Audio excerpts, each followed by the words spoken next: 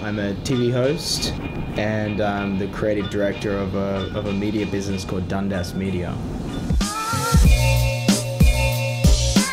26 years old, I sat back and I looked at the American market and said, I want to host the biggest shows in the world, I got to go to America.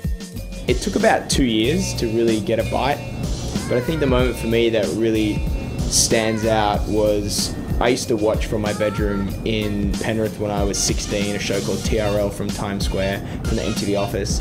And fast forward to 29, I co-hosted 400 live episodes of MTV's breakfast TV show from the same studio in Times Square. That was pretty dope. I kind of reached a point, I think it was with the maturity of becoming a man at about 33, I realized that, hey, you don't have to just be this guy that's in front of the camera. You can go and do that. You can walk on and host the X Factor for an hour live, and then you can take responsibility for yourself and your own life, and you can work 12-hour days in an office. What we're doing with Dundas Media is we're looking at this digital revolution, bridging the gap between conventional television and previous styles of marketing. I sold a show when I was 21 to MTV, which looks like a show that would live now on YouTube. So I guess my mind was, looking at conventional television when I was 20 and I was bored of it.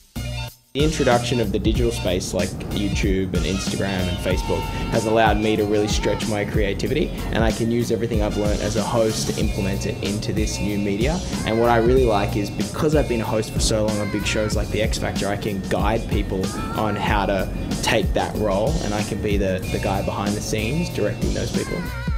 Everything you want in life, you have to work your ass to get it. So from day one, I've worked hard, or harder than anyone I can, to get it. And I know if I work the hardest I work, then I have my best chance of succeeding. I was never handed anything. I literally made a tape on my computer at 4 AM to win a job, which has allowed me to travel the world to 100 countries and live all over the planet. Anything I wanted to do, I had to make it with my own hands. So I think that's what I've learned from that.